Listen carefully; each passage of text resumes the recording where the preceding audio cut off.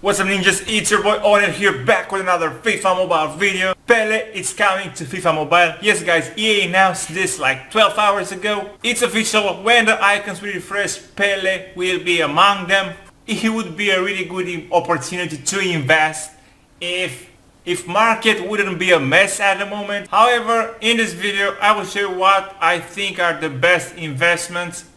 But before I'm gonna show you the investments, I just want to take the time out and say that they are risky considering latest market mess where cards don't sell bots, EA bots don't buy the cards. It's such a fucked up situation, but I've seen some cards rise in price, so it might be the case with newer investments. Maybe only the old investments are the ones that are fucked up. So considering Pele is coming to FIFA Mobile, I think we have a couple of options to invest. First of all, you can invest in Brazilian players and in high rated Brazilian players, of course. Naldo is a really good one. He's an 85 center back, team of the week Naldo. If you can snipe him below 700k or around 800k, that would be a great snipe. When I say snipe, I don't mean about the buy now price, because that's impossible. Just go ahead and bid on him, alright? I don't have coins at the moment. I have some players listed.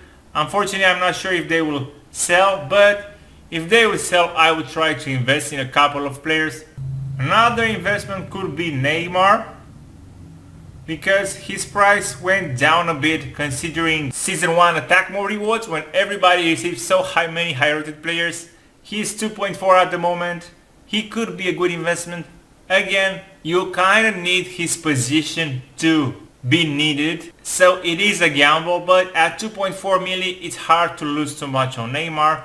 However, really good investment that I think everybody should think at is Neto.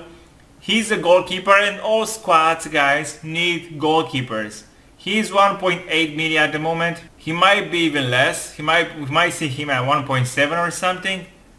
If you bid him at 1.6, then that's great. And his position will be needed for sure since he's a goalkeeper. Again, don't invest too much in him because you don't know what's gonna happen. If they're gonna have to duplicate the cards again, we have no idea. But I think this is a reasonable investment that can't go wrong. It's hard for him to drop, so you're risking maximum tax. If we want to check up even higher rated cards, then Dani Alves could be used, could be needed. I already have two of him that I bought and I can't sell.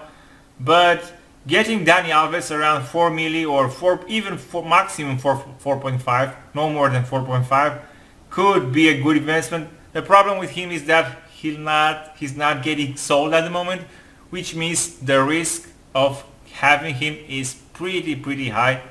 I wouldn't invest in gold cards. I would invest in as high rated cards as possible, because we all know Pele will need a high rating. And that's pretty much it, guys. I don't want to make this a long video or to give us too many examples. I think Neto is one of the best ones. Neymar could be really good as well.